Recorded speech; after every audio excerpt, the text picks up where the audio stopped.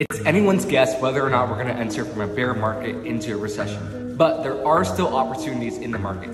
Grocery stores will still continue to bring in customers even in a recession, right? People need food, they need household supplies, they need consumer goods, staples, you name it. So number one is Kroger, which is KR. And in 2007 and 2008, during the recession when the markets tanked, they were up 10%. And that's again because of what we talked about earlier, people still need necessities. So that's a great stock to own, in my opinion, if we enter into a recession. Number two is Costco, C-O-S-T.